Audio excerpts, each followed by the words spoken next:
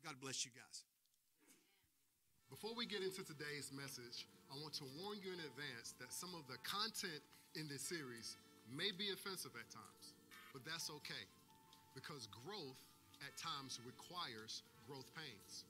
Prolonged immaturity is arguably the most underestimated enemy of God-given destiny.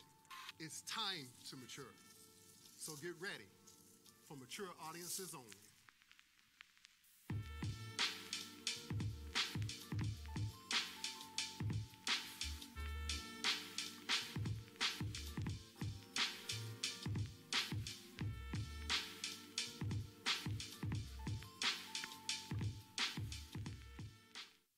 All right. Who's ready today? Well, I'm going to say welcome to everyone. Hello, church family. You guys look amazing. To everybody who's watching us online, we appreciate you checking us out. We believe that today God's got a word for your life that's going to change you in a big way as you mature and become what God wants you to be. Amen?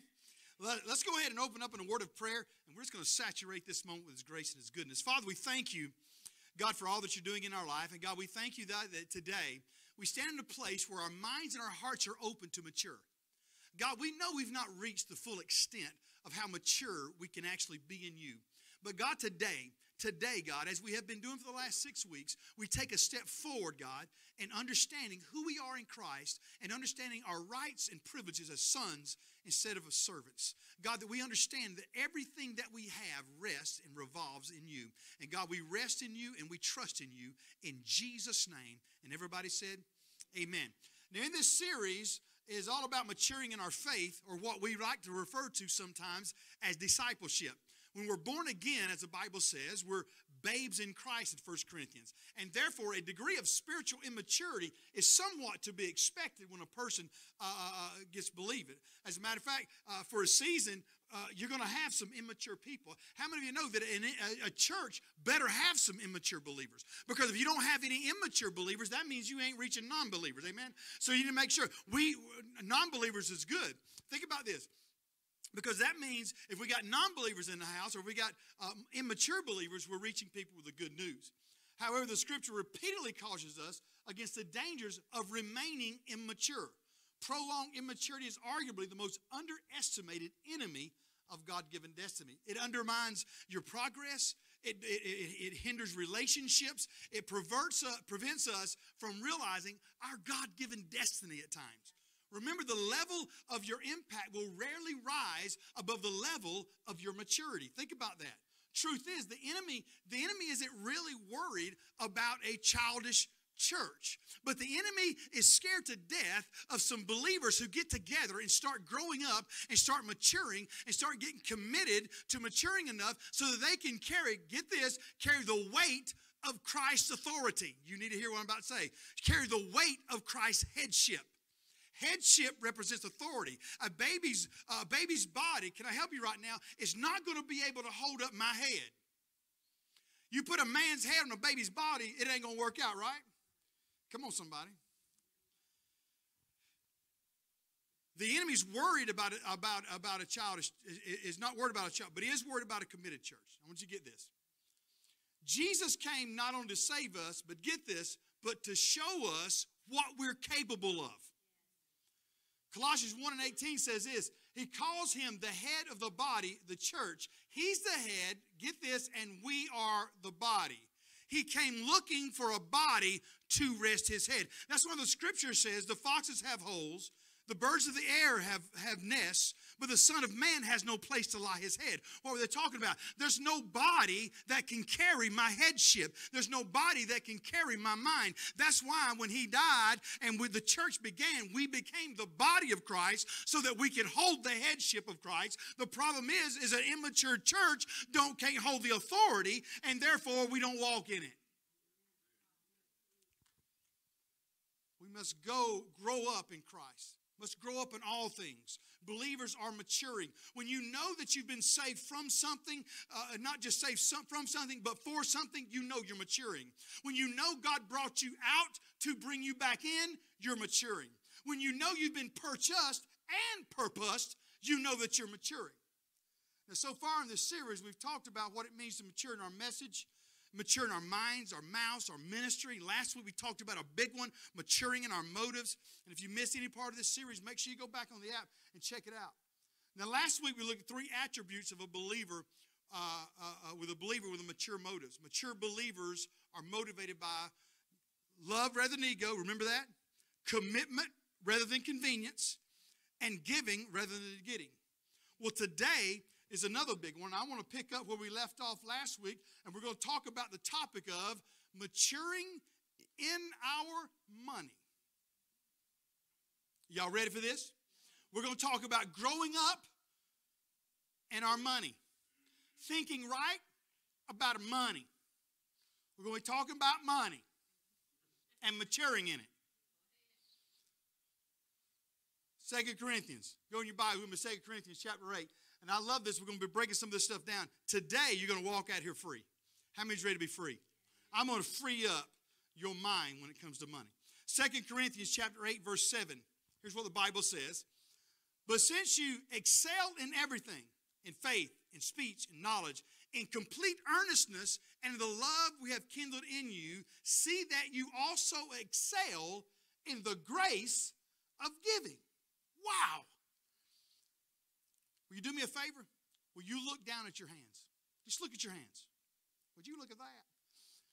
When you were an infant, you came out with your hands closed. You ever remember you take a kid, you put your finger in a baby's hand, what's that baby going to do? They're going to clutch it. They're going to grab it every time. Think about this. And then the baby starts to grow up and becomes a toddler, right? When the baby becomes a toddler, then he's got his rattler in his hand and his pacifier in his hand. And he learns a new word, mine. And he's clutching it and he's holding on to it. And then when you get into elementary school, you hang on tightly to bicycle handlebars and monkey bars, and you're all the time hanging on to pencils and things. And then you break off into high school, and you got your hand clenched around a girl or a boy. And you're holding on tightly and not let go. It's my forever love.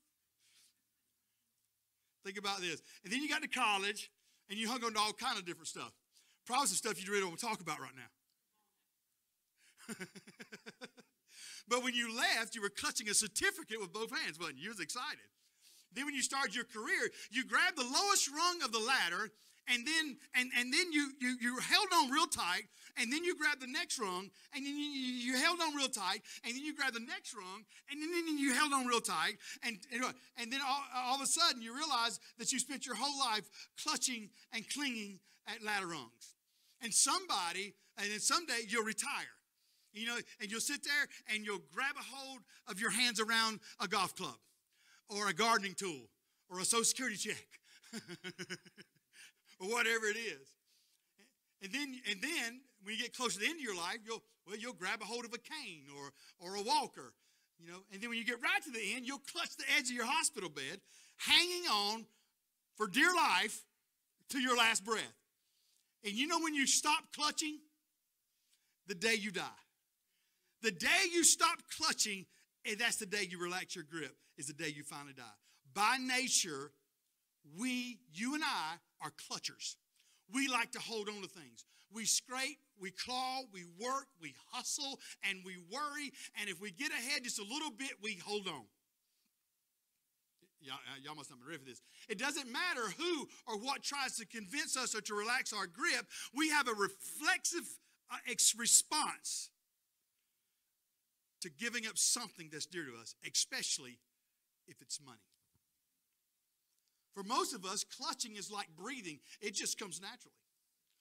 Today we're going to learn why we need to mature in our money, why we need to grow up in our new nature and loosen our grips, and clutching is a major sign of immaturity.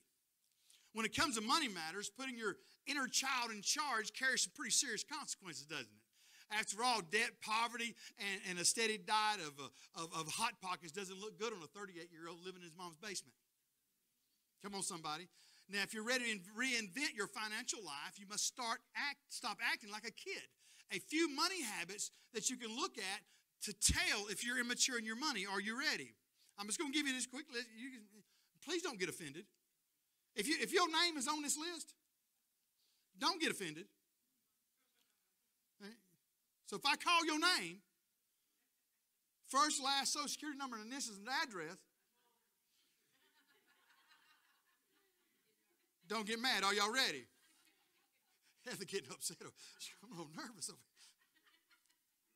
here. Are y'all ready? If you might be immature in your giving in your money if. You spend extravagantly. You buy on impulse. You borrow from friends and families. You overdraw accounts.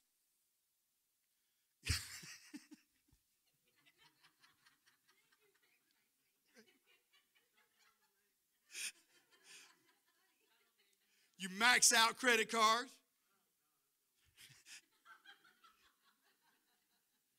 You receive calls from creditors. You're so funny. I'm so sorry. If you're at home, just know we're having fun. Okay. If you receive calls from creditors, if you pay a bunch of late fees, if you constantly have your services cut off, if you've grown but still let your parents pay your bills, if you dodge the landlord as if he has cancer, you don't save nothing. And here's the biggest one all, you don't give. Those are the signs of immature believers. Watch this. Today we're going to look at a church in 2 Corinthians and how they've learned to live and give with open hands. As they moved from immaturity to maturity, they relaxed their grip. Now listen, I know childish people hate preachers talking about money.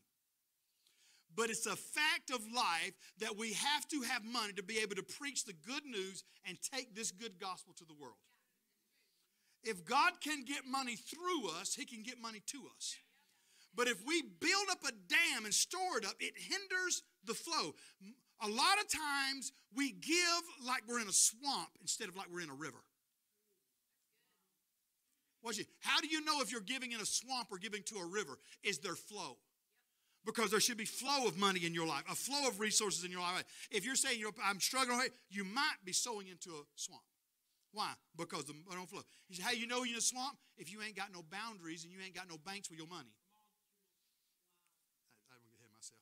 If God can get money through us, he can get money to us. The Apostle Paul didn't see giving as a mundane manner. On the contrary, he saw it as it relating to a few things. It relates to the grace of God, to the cross, to the unity of the Spirit. As a consequence, the church of Thessalonica and Berea, I've said the word 50,000 times, Berea, especially in Philippi, were famous for their generosity and their excellence in the grace of giving. Oh, could you imagine? What if we, Calvary Church, walked around, everybody recognized us? That's that giving church. That's that church that gives so much.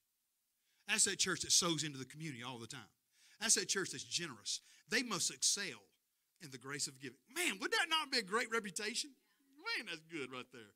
Think about that. Well, today we're going to have some grown-up talk, all right? We're going to do a verse-by-verse teaching so that way you can't say I used anything out of context. And I want us to engage our thoughts on three kingdom realities as we look at 2 Corinthians chapter 8. I want you to break this down. If you're going to mature in your money, we must consider the following. Number one is this. Mature giving is an expression of the grace of God. Look what it says in 2 Corinthians 8:1. And now, brothers, we want you to know about the grace that God has given the Macedonian church. Look at the Message translation. I love what it says in the Message translation. Now, friends, I want to report on the surprising and generous ways in which God is working in the churches of Macedonia. You'll notice that Paul didn't begin by referring to the generosity of the church of Macedonia. No.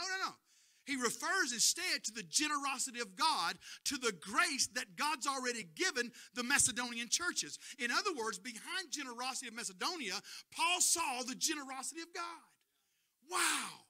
Behind our generosity, we must see the generosity of God. Do you know that grace is another word for generosity? Our gracious God is a generous God, and he's at work within his people so that we can operate in his generosity too. We're a chip off the old block. Like father, like son.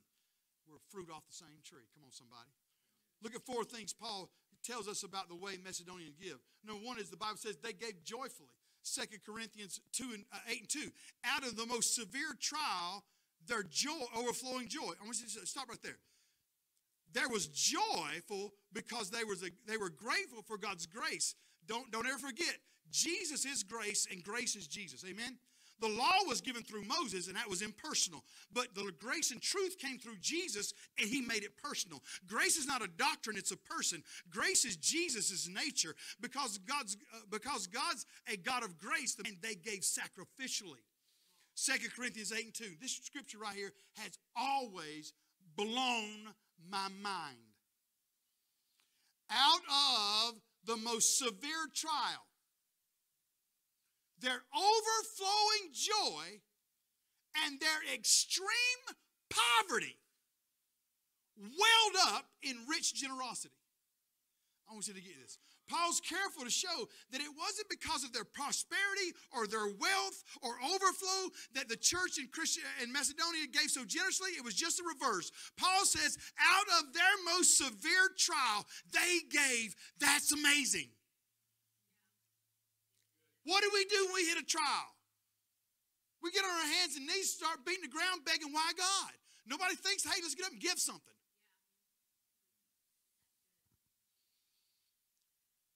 There's one time a Christian businessman went on a missions trip with a missionary. As they were walking along, the businessman saw two men out plowing a field.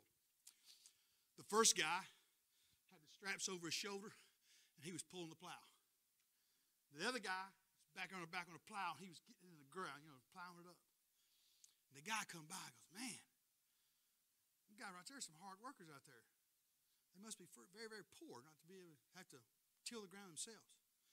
And the missionary said, well, those two men out there are father and son. They're Christians. He said, last year, the church was having a fundraiser to raise money for the church so they could build them a new church. So those boys out there took their ox and sold it and gave it to the money to the church. Well, the guy says, man, that was a real sacrifice. He said, not to them. He said they rejoiced so much that they had an ox to sell, that they gladly got out and plowed the field, rejoicing the whole time because they had an ox to sell. I've never given any. Calvary family, God's called us to do plow work. Plow work locally and globally. All of us have an ox to sell. Question is, what's your ox?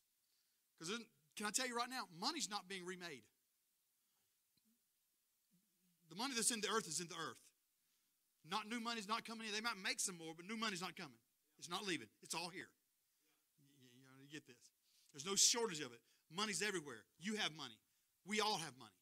You might think that you don't have enough, but it's just a matter of priorities. Every person has something they can give. Sadly, many Christians have never given anything to God that involved any real sacrifice. The Bible says, and they gave joyfully and sacrificially, and then they gave enthusiastically. 2 Corinthians chapter 8, verse 3 says, for I testify that they gave as much as they were able, and even beyond their ability, entirely on their own. They urgently pleaded with us for the privilege of sharing in this service to the saints. Could you imagine? I want you to get this picture. I'm broke. I'm poor. I'm in the middle of a severe trial. Please let me give you money to support your ministry. Wow, that's big. I don't understand what Scripture says. Paul makes clear that grace is giving isn't so much the result of outward compulsion, but rather an inward release. In other words, it was their own free will. They simply wanted to say, thank you, Jesus. If we really had a revelation of how good the good news really is, we couldn't help but say thank you through the power of our giving. Thank you, Father, in Christ, I'm unconditionally loved, thoroughly righteous, completely new, eternally accepted, totally forgiven, securely saved, remarkably royal, and greatly blessed, and that's just the beginning. Giving is a positive response by faith to what God's already done by grace. And they gave joyfully, they gave sacrificially, they gave enthusiastically, and finally they gave unconditionally. 2 Corinthians chapter 8, verse 5. And they did not do as we had expected, but they gave themselves first to the Lord and then to us in keeping with God's will. So we urge Titus, since he had earlier made a beginning, to bring also to completion the act of grace on your part. But just as you excel in everything, in faith and speech and knowledge and complete earnestness, and in your love for us, see also that you excel in the grace of giving. Gracious giving is giving without condition. There are kinds of giving which actually is unspiritual because they have ulterior motives. We talked a little bit about that last week. It goes something like this. Our company is happy to support the work as long as you use our logo. They're not giving, they're selling advertisement. That's fine. If you're selling advertisement, that's great. I'm okay with that. But don't call it giving. Anyway, let me move on. It's fine with giving something as long as I'm recognized for it. Can you make me a plaque? Can I get a plaque somewhere? Come on, somebody. I ain't got no help in here right now. I'm fine with giving something as long as I'm recognized. Jesus condemned this kind of giving. Think about this. Jesus said in Matthew 6 and 4 that if you want to be rewarded in heaven, give in secret. Think about this. Kids love attention. My granddaughters, they'll get in the living room. Watch this. And it's dance time. It's concert time. Watch. And they'll get out there and they'll dance. And I can remember Kayla. Now, she might be all reserved now, but if she was a little girl, let me go and tell her a little bit. We walk in the living room. She'd come walking in the kitchen. She'd have her tutu on. She'd come in, I have a dance I want to show you. I'm like, by all means, let's see it. She'd come to me. She'd start dancing. Like 8 songs later, she goes, that's good, babe. I'm not through yet. By all means, carry on. Why? She wanted attention. Why? Children love attention. Adults, mature, they give in secret. The Macedonian churches gave joyfully, sacrificially, enthusiastically, and unconditionally. Why? Because mature giving is energized by the grace of God. Secondly is this, mature giving is inspired by the cross. 2 Corinthians chapter 8, verse 8. I'm not commanding you, but I want to test the sincerity of your love by comparing it with the earnestness of others. For you know the grace of our Lord Jesus Christ, that though he was rich, yet for your sake he became poor, that through his poverty you might become rich. The Corinthian church weren't being commanded to give generously, rather the sincerity of their love as being part of the test of by comparison with others, and especially with the comparison with Christ. I want you to think about this. Do you know today how loved you are? Because if you understand how loved you are, generosity becomes easy. Do you know how loved you are? The Bible says he loved you so much that he became poor so that you might become rich. He was made sin so that you could be made the righteousness of God. He was naked on the cross so that you be clothed with godliness.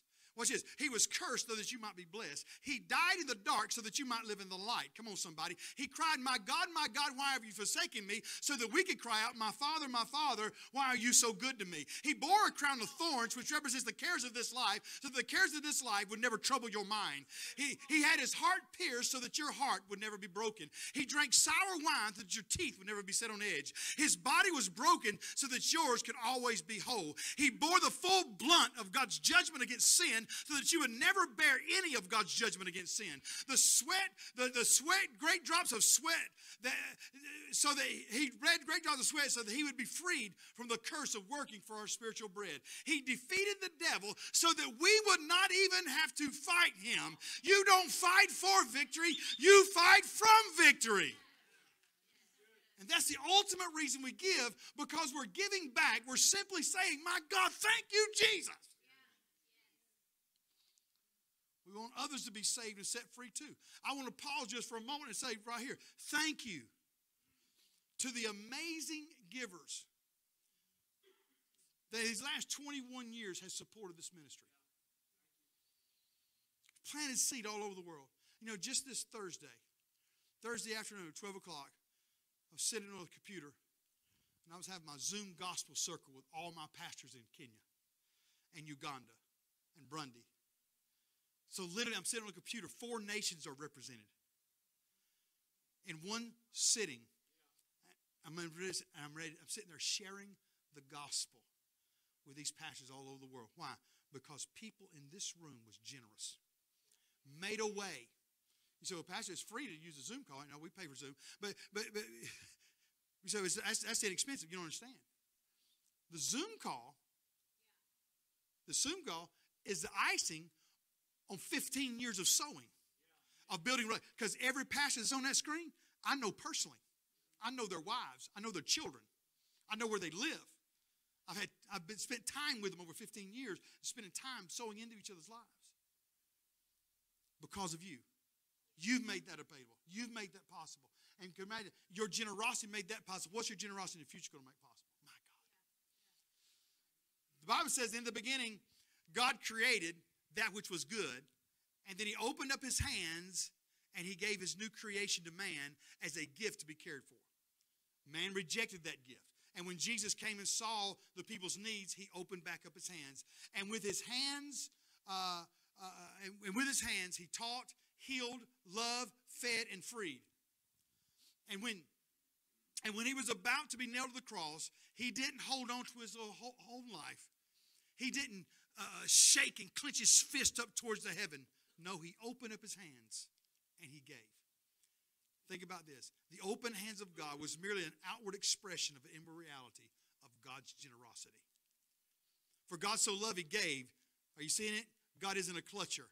He loves to lavish his children with good things, and it's this lavishness that so distinguishes his hands from ours. Do me a favor. Look at your hands. Do you like what you see? Do you wish your hands looked more like the hands of Christ? Well, you must first understand it isn't a hand issue, it's a heart issue. If God's going to change your hands, he doesn't start there. He starts with your heart. Everything you do flows from the heart.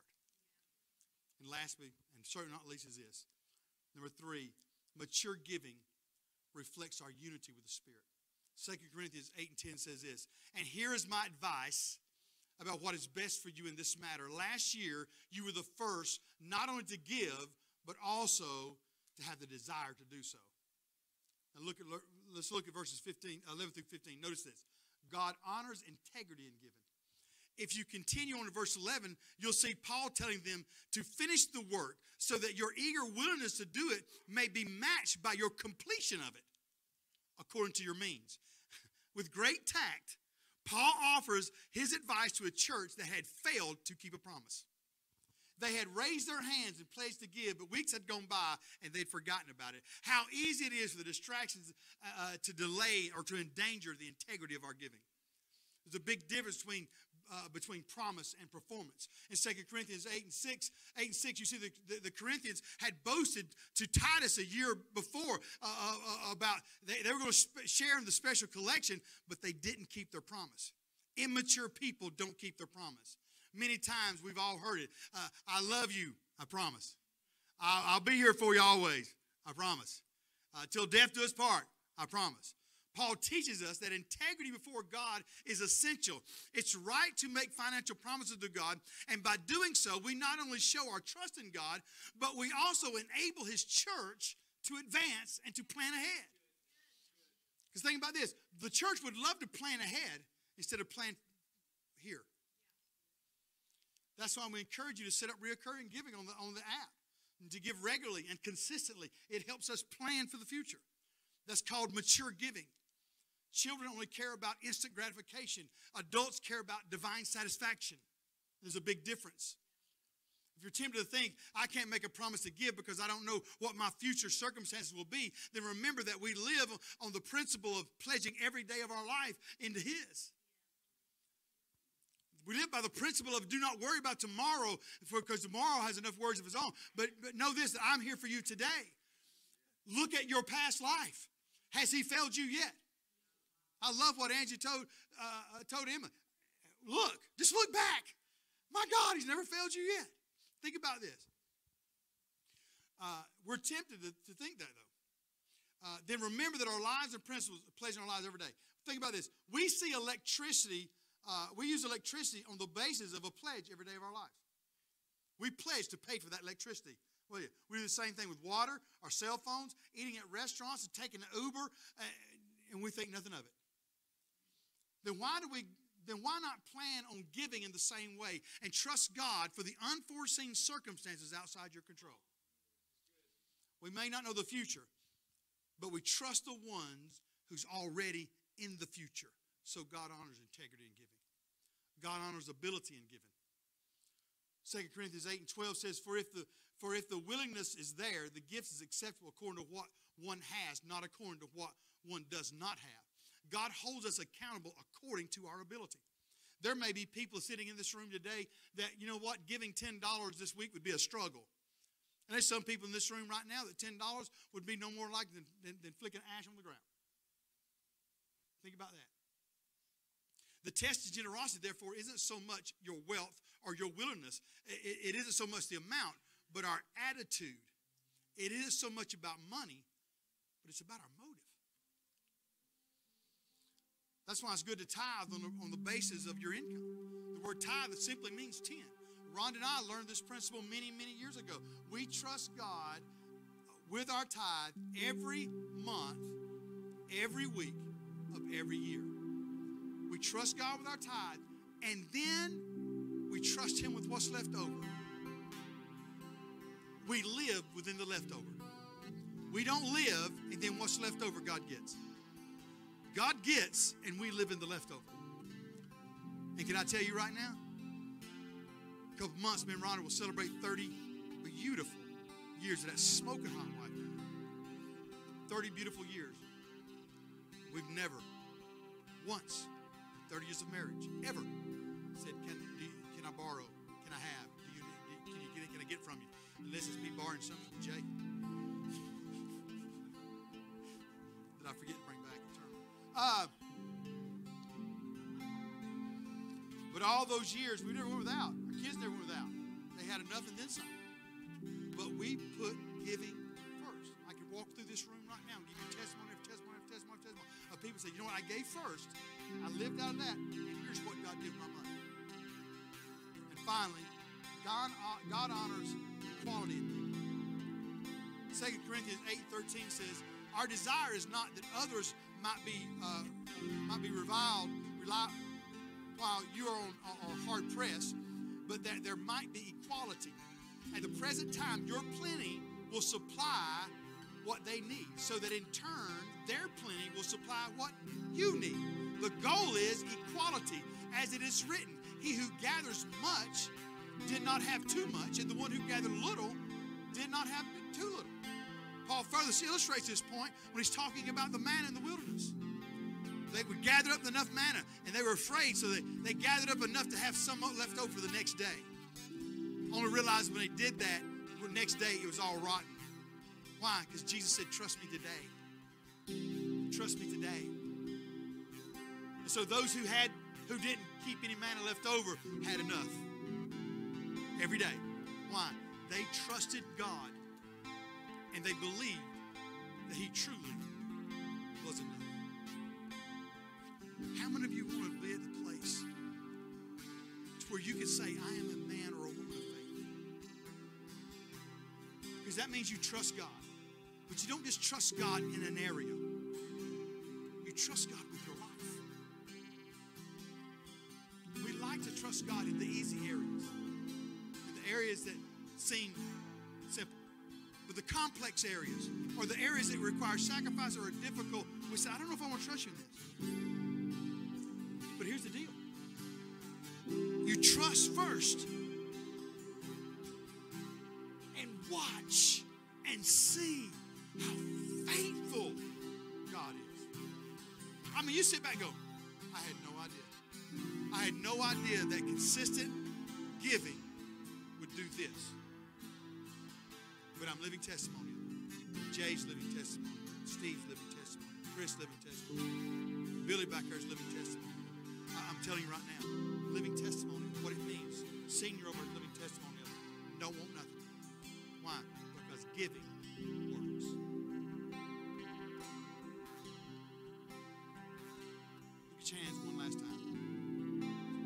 What's the truth about them? One thing's certain, if you live deeply enough in the sense of God's generosity, your hands will start looking like his hands. And all of a sudden, you'll start opening up your hands more frequently. You'll start opening them up to a wider range of needs. You'll start staying open for longer periods of time. You'll learn to perhaps the most surprising thing of all, that opening up your hands to become a visible expression of God's hands. You become God's hand. A hand uses you to do his will, and your hands will be open, and you'll be ready to receive more, and give more, and receive more, and give more, and receive more, and give more, and receive more, and give more. But the problem is we receive, and we clutch. A mature believer opens up their hands to receive all that God's got for them. I believe I have a church full of people who desire to be mature in every area. Some folks walk in the church, can't believe the pastor talking about money again. Let's not talk about money. I've not preached a message on money in a long, long time. What I'm saying is this. We can't leave it out. I can't leave out a part of your Christian experiences, that, especially a part that will cause you to mature faster than anything else. Now, you want to grow up fast? You want to grow up quick in the kingdom? That's how you do it. You grow up in a hurry. Because you'll be an expression of God's love in the earth. That's what it was for you, is to be an expression of his love. Amen? Stand up with me all over the house. I'll stretch your hands towards heaven just a second. We love you, Jesus. We bless you, Lord. I want to bless you right now because I believe this year is a turnaround year for a lot of people. The creative juices are going to flow. God's going to turn some things around. Your favor, the favor of God's going to begin to match your desires. And all of a sudden, you're going to see God move in a big way. Father, I declare right now in the name of Jesus, I declare this room full of righteous believers, this room full of believers, God, who is audacious enough to believe you and trust you in every area of their life. God, I ask you right now to release heaven over their lives, to bless them when they come in and bless them when they go out, to bless everything they put their hands to. I speak a creative spirit. I speak new businesses right now, Father. I speak right now that God, that increases on their job, God. I speak bonuses. God, I speak raises. God, I declare that in this season, God, that you would expand their territory, God. Properties coming to them, God. Whatever it is, God, that is lined up for them to have, release it even this year, God. God, that they can be able to taste and see how good you are, God. God, that they can be a part of the kingdom, God, that is responding to the needs of the church and responding to the needs of the kingdom, who's not afraid to step up and take steps of faith and leaps of faith and giant leaps of faith, believing you for the miraculous and for the supernatural, and believing you for an advancement of the kingdom, God, that we may have never seen before, God. We're going to trust you and believe you by faith. And Father, we speak that over your people today. In Jesus' name, amen and amen. Somebody give God a big shout and a hand clap of praise. All right, we love you guys. Come back Wednesday night. Gospel Circle is going to be dope. Don't miss next Sunday, part 7 of our 9-week series of maturing. God bless you guys.